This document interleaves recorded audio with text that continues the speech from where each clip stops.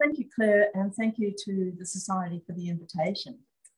I too acknowledge the Turrbal and Jagera people on whose lands we're gathered tonight. Now, in 2017, I holidayed in Italy for 2 months, a week in the northwest Italian Alps near the Swiss border in Val Taligio, famous for cheese, you might remember. And I spent 1 day only in Bergamo, which is a couple of hours drive away from this beautiful place you can see on the screen, Val Rabbi, an isolated valley in the Central Alps near the border with Austria. It's north of Trento. I had no idea at the time that Val Rabbi would soon exert a strange hold over me. On my return here to Brisbane, I wrote some fiction and poetry inspired by the 2017 trip, but that was not the end of it. I would also publish a short biography in the Queensland History Journal about an Italian immigrant from the Trentino. Now that all began in 1982, when I participated in a project which aimed to produce a social history of the year 1938. Hundreds of oral histories which aimed to produce hundreds of oral histories of ordinary Australians were collected nationwide as a contribution to Australia's bicentennial celebration in 1988. I conducted 3 interviews in Central Queensland. Why Central Queensland? Simply because I was born there and I knew that nobody else in the whole country would be doing interviews in Central Queensland. One of my subjects was Vi May O'Keefe, or Vi, as we called her. She was my Rockhampton interviewee. She was then 60 and married to a great uncle of mine. They married late in life. And since she boasted my father was Italian, and that's how she said it, and he mined gold and copper in Mount Morgan, I thought, perfect. So Vi was born in 1922, that's 100 years ago. And she began the interview talking about her father, although she didn't name him or her mother during the entire interview. And this is what she said. My father, who came from Italy, worked his way up through Australia and came up to Mount Morgan. There he met and married my mother. I don't know a lot about his background, because in those days, being of a different nationality, you didn't speak much of your own country. As we grew older and asked, he used to say, no, this is your country, this is my country. Other than that, we knew nothing. Only that he was the youngest of a large family, the youngest boy of 7. He did enter the seminary for a while, but it wasn't his vocation. So he was sent out to this country sort of in disgrace. I think that's why he never kept in touch with them, his Italian family. And he came out, he was about 28, I think, when he came out to Australia. Well, 40 years after that interview, I revisited it. And I soon established that Vi's father was Fortunato Stablum, and he was born in 1885 in Rabbi. Suddenly, Vi's father had not only a name, but a location. He came into focus as an alpine man, born into summer pasture and deep winter snow, who would spend most of his working life in the underground gold and copper mine of fairly warm Central Queensland, Mount Morgan. In the interview, Vi gave a thorough picture of her working class Roman Catholic childhood, laced with nuns and convents. As for her own life, this is what she said. I was the 3rd eldest, and being the eldest girl, well, in those days, you were just mum's hands. You helped. You were reared up as a family. Everyone had a certain little job. If there was a baby to be bathed and looked after, you did it. Throughout the interview, the parents loomed large in her life as mum and dad. But the search engine Trove, the National Library of Australia's online portal, unearthed an earlier carnation of Fortunato Stablum in his very first Australian workplace. It was Broken Hill in North New South Wales. Now, the remote mining town is north of Adelaide and 700 miles west of Sydney. It must have been a stark contrast with his native homeland. Fortunato struck trouble in his second year there. He stood trial in July 1913. He was accused of taking a mattress from the boarding house. The boarding house lady was Mrs. Soray of French background. The local paper, the Barrier Miner, used this heading: "The Lodger's Mattress, a boarding house keeper's claim, and Austrians English, quite the scandal." The newspaper mentioned Austrians because Fortunato's place of birth, Rabbi, was until after World War I, under Austro-Hungarian rule. Only when annexed by Italy in 1919 could the Austrians call themselves Italian without confusion. You might think the name Stablum denotes Austrian ancestry, and perhaps it does. But Fortunato was always very clear. He always declared himself an Italian. This strange fact led me to find his arrival in Australia. He sailed from Genoa in a ship bound for Sydney, but disembarked in Port Adelaide in December 1911.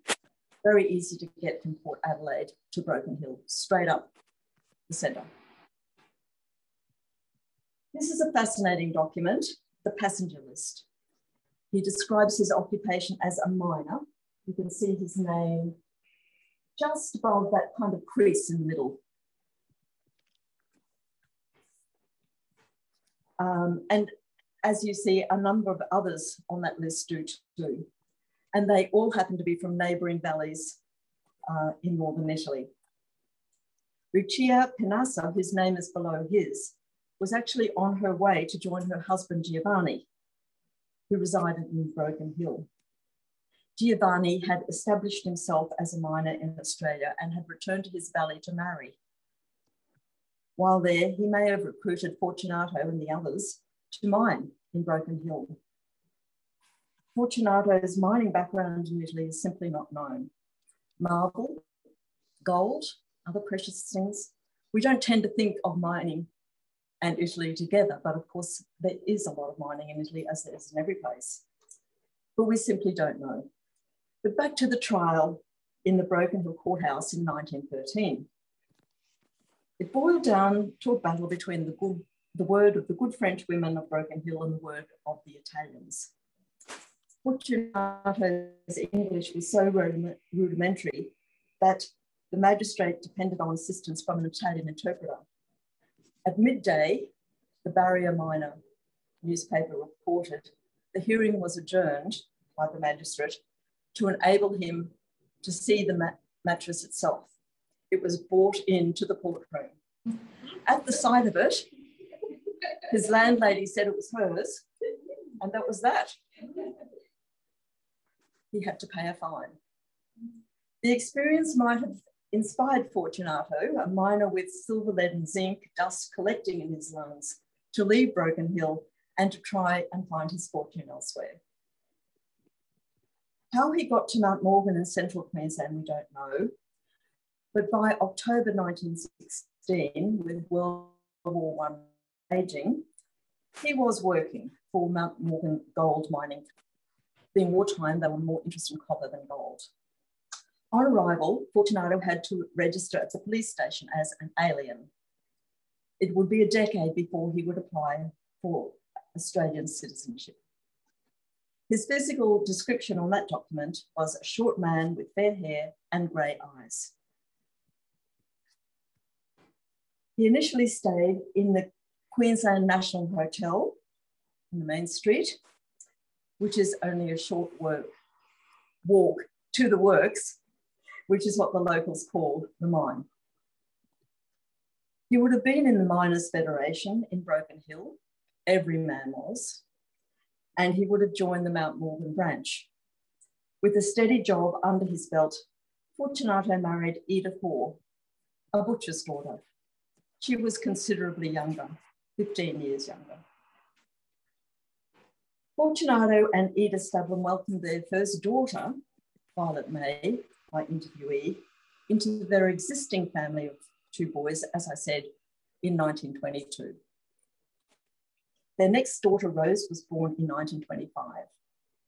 Vi's memories are all of her mother, her first year in convent school, and the staunch Roman Catholic family life. The Miners' Federation did not win the 40-hour, 5-day working week until 1938. So children did not generally see a great deal of their fathers. So what was Fortunato's, her father's, working life like? He would have worked in a gang very much like this one. This photo is taken after a day's work underground in 1920. Note the range of ages in the gang. Some look extremely old, to my mind. And of course, there's a very young boy in that group too. And this was a typical gang. The work was backbreaking, the conditions difficult and often dangerous, with the ever-present threat of injury and death. The physicality, the injuries, the mateship, the drama, and the heroism of a miner's life are all actually visible in this photograph. It's a very different experience, life under earth to life on earth, as most of us are generally glad to be limited to. So 701 years after the poet's death, can we not draw on the genius of Dante to interrogate the underground topography of mining in Australia? Remember, all the action in his Inferno, his journey through hell, guided by the Roman poet Virgil, actually takes place underground. As Dante enters the gates of hell, he reads that famous inscription, "Abandon all hope, ye who enter here." Pretty sure most miners found it pretty difficult to do that too. In Dante's work, underground is the realm of Satan. It's impotent, ignorant, and full of hate, in contrast to the all-powerful, all-knowing, all-loving nature of God. As Virgil and Dante descend underground, the physical terrain they encounter is very much that of a miner, who, enclosed by rock in a space that may be as small as his own body, or if lucky, the size of a small room, must drill through rock faces, load rock into wagons, and transport it up to the surface for further treatment. He encounters what Dante does: quakes, tremors, dangerous gases, floods, rock falls, and fires, all in a day's work. And there's a very elemental aspect to this work: earth. It must be fractured and sent to the surface. Water, they must drink so they're not dehydrated. And also water can be a hazard because suddenly it can invade a shaft of the drilling. Air, on which they're dependent for life itself, can suddenly run out and cause suffocation. And fire can break out.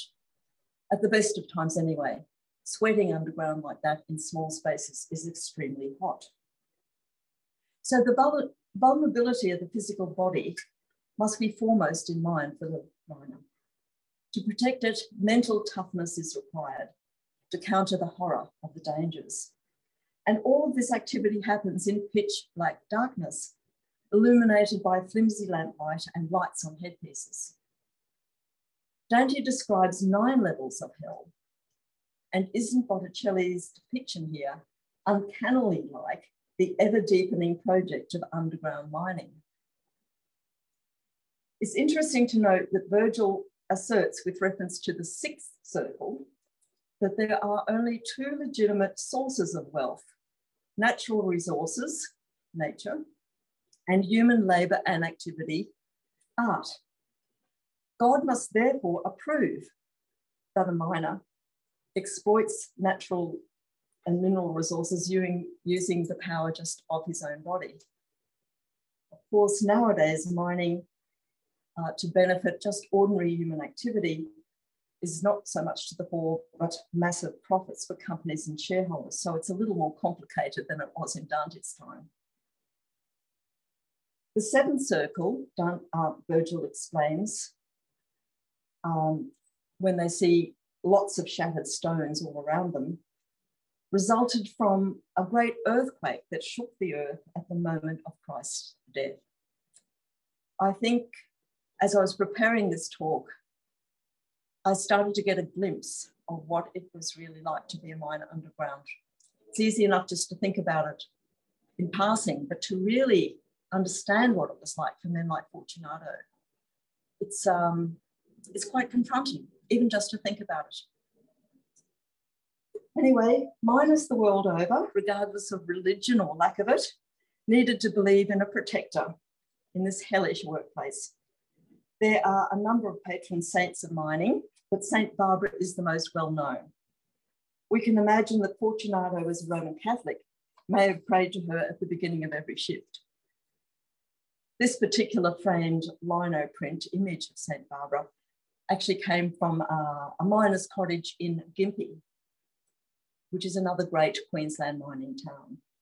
The artist is unknown, but the style appears to be 1940s.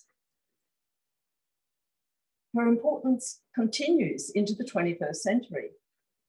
Kalgoorlie, in the goldfields of Western Australia, has an annual St. Barbara's Festival every December. It involves a parade down the main street to St. Barbara Square, which is affectionately known there as St. Barb's. The festival incorporates a memorial service to commemorate those who have lost their lives in the mining industry. In 1927, when Fortunato was around 42 and his oldest daughter Vi only 5, everything changed. The mining company experienced strikes and a fire and went into liquidation. Mount Morgan's population was 16,000, but it looked set to become a ghost town. At the same time, the mining dust that had accumulated in Fortunato's lungs earned him a diagnosis of silicosis, a workplace-induced lung disease widely called, back then, the miner's disease or miner's typhus.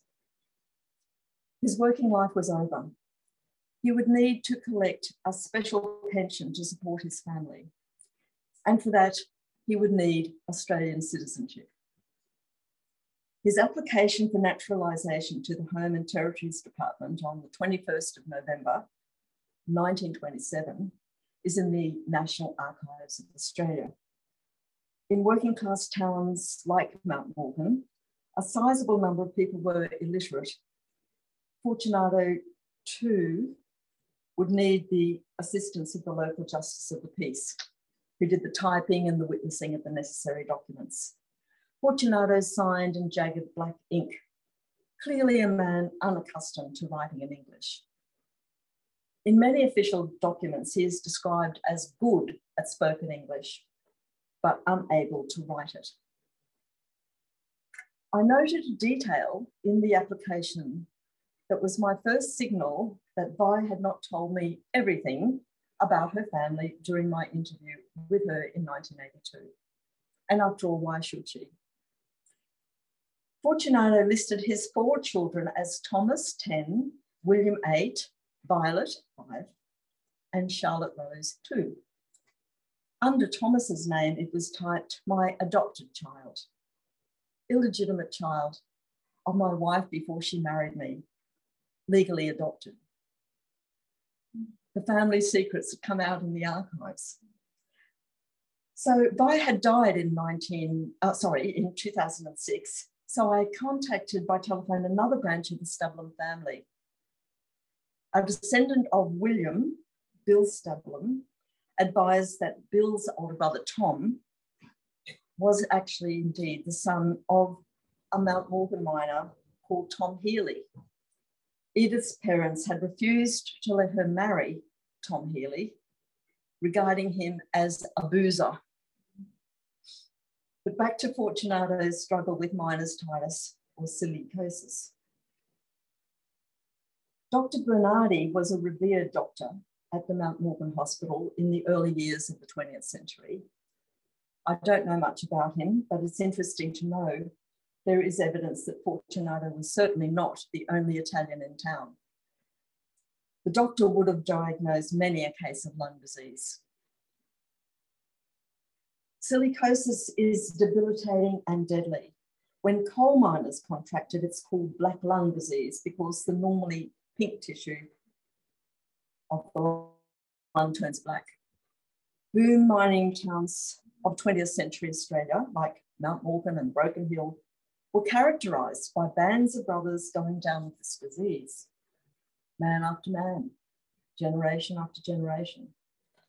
In 21st century Australia, workers who cut up stone for kitchen benches get it. A sufferer can expect lungs filled with mucus, dreadful coughing fits, weight loss, and a strong, slow demise. Fortunato had given 16 years worth of his labour to the Australian mining industry, a major personal contribution to the developing economy. And this slide shows how left-wing Sydney artist Noel Coonahan depicted the disease based on his study of coal miners in Victoria in 1945.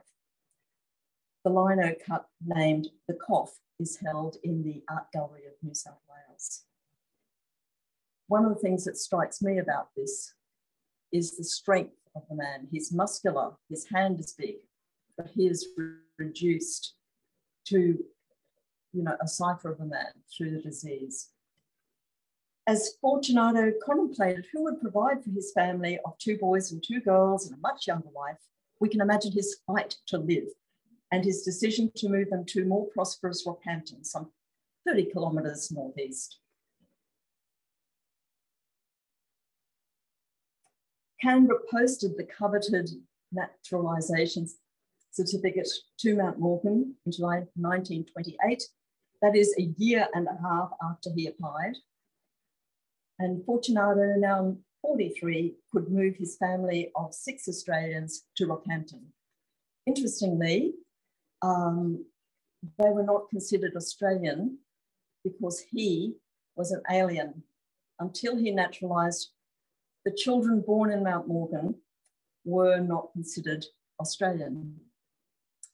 This is not all that different from how most countries run things, but it's still a shock. Anyway, as soon as his 2 sons were able to leave school, they would get jobs in Rockhampton and they would keep the family afloat. He did not know it then, but he had only 7 more years to live. Church in Rockhampton continued to be all important. Perhaps surprising for a man who said he'd left an Italian seminary for a more worldly life, but perhaps not if one imagines the drive to connect these 2 worlds, from seminarian to father of 5. 5 because in 1930, another son, Daniel, was born. Vi said in the interview, "In our household, my dad went to church more than my mum." So I guess that's because she had so many jobs to do. We all went to Mass every Sunday morning and every day for the week of Easter. Fortunato Stablum's Rockhampton years weren't limited to family, church and vegetable garden. He was a staunch Labor man, apparently. He enjoyed card games, but was not a drinker. In my whole life, even at Christmas time, I said, I've only ever seen my father take 2 glasses of beer. His sobriety would have contributed to the family's survival. Destitution generally resulted when a provider was a problem drinker. However, Fortunato may have felt a loneliness that his daughter missed. This is how she put it. We never learned any Italian from my father. I only ever heard him speak his native tongue once. We were at a church celebration and the bishop could speak fluent Italian. Once you spoke to Dad, you knew he was Italian by his accent. And him and the bishop, well, they must have chatted on. He was really happy to find someone in his own country, someone of his own country to speak with. But what that conversation was about, I don't know, because I couldn't speak Italian. And that was the only occasion he did in her memory of it. I found that a very moving part of her interview, especially when she said the word happy. I tried to reflect that. She really reflected her father's happiness. He was really happy to find someone. I found that very moving. Fortunato succumbed to lung disease around Christmas 1935. Born in 1885, he died at 50. The family he left behind consisted of wife Edith, 35, and children Tom, 18, Bill, 16, now both with jobs, Vi, 13, Rose, 10, Dan, 5, Patty, 1, and a newborn John, 6 weeks old. All of those children have passed on, the most recent just a few days ago.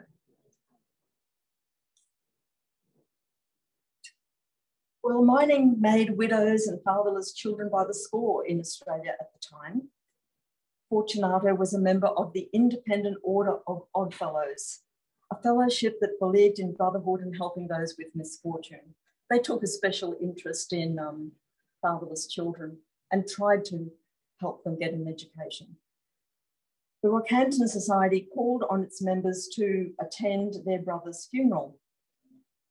This post is from the mining town of Queenstown in Tasmania. 2 years later, Edith, mother of 7, married that Mount Morgan miner, Thomas Healy, in February 1936. And yes, this is the man who Edith had fallen pregnant to at 16 and the natural father of her oldest son, Tom.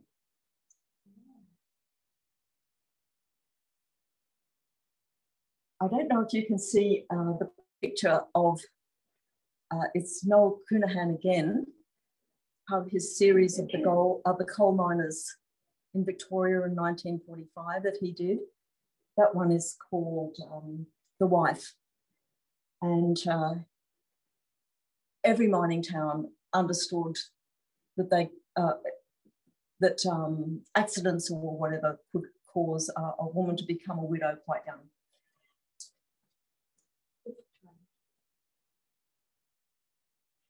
Well, Vi did not tell me any of that. After all, she was only 13. And to help the family, she was actually about to leave school and work in a news agency. Instead, she had vaguely created the impression to me that her Italian father was actually the father of 12. She failed to pinpoint his death.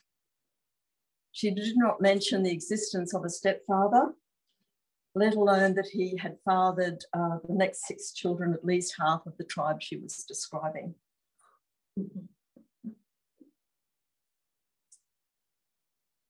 The newly-wed Healy couple put the 3 youngest Stablum children into the local near-coal orphanage run by Roman Catholic nuns, keeping only the newborn John, who was raised as John Healy. The Stablum children were not released until their teens. The 5 children that Vi helped raise after her father's death were all the offspring of her stepfather, Tom Healy, while 3 of the siblings that she'd helped so much with before his death were banished to the orphanage, out of sight and out of mind. It must have been traumatic. Perhaps that is why she would not speak about it to me. But we must remember too that it was immensely challenging for working class people to survive with dignity in the early decades of the Australian nation. Well, it is a sombering end to this brief biography of Fortunato, but it does add to our understanding of the realities of Italian immigration as it intersected with Australian mining history. I'd like to just toast Fortunato and his descendants. Thank you.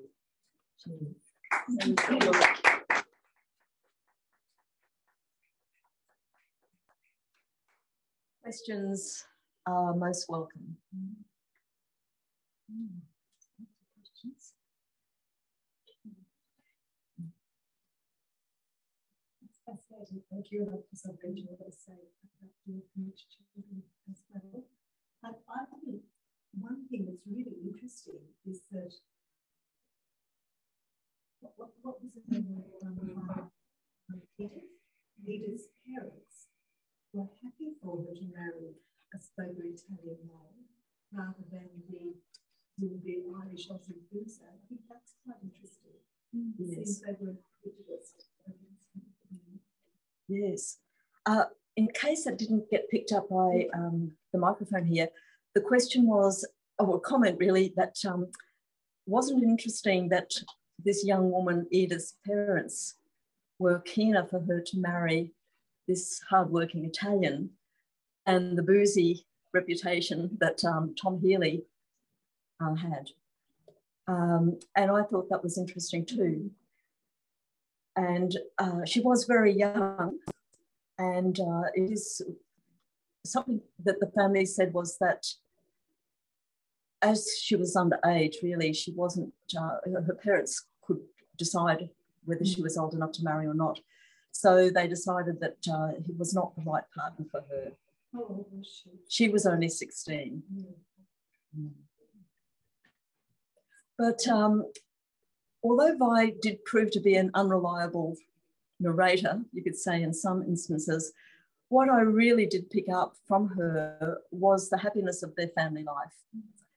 And although she didn't talk about the tropes we usually think of with Italian family life, like the big, feasts or the food or anything, I did find it interesting that she mentioned that Fortunato, she didn't name, but Dad, had a big vegetable garden.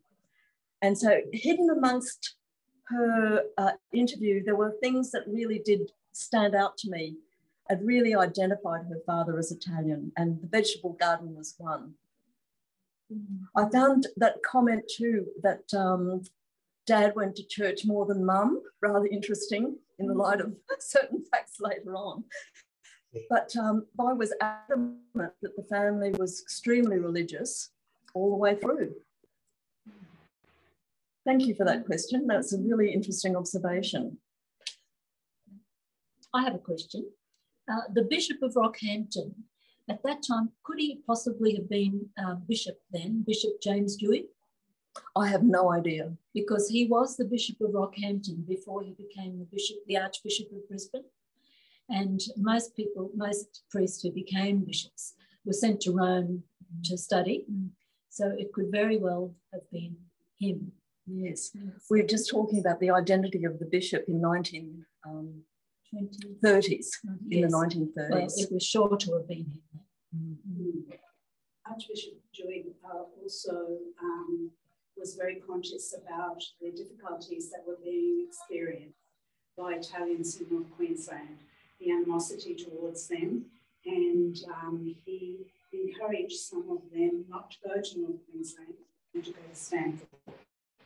He's written in several of his society as being a supporter of Italians and migrants in Australia.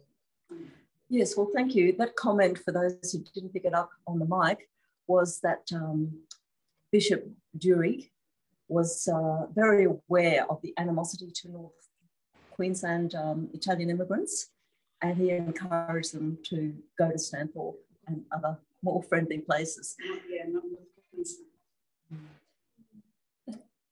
Can I just add something there? Yes. I can back up Archbishop Dewey or Bishop Dewey's support for migrants, because I went to school here in Brisbane at Kalinga, near Wooloowin, and Archbishop Dewey had brought in American nuns, an order fully of Polish origin, so all of them could speak Polish and fluent English, mostly born in America, I think, in order to teach Polish to the children of the migrants and in order to be able to speak to the parents in Polish about their children. So, a very interesting man. Interesting. Just a comment about maybe racial harmony in Mount Morgan I'd like to make. Because they were minorities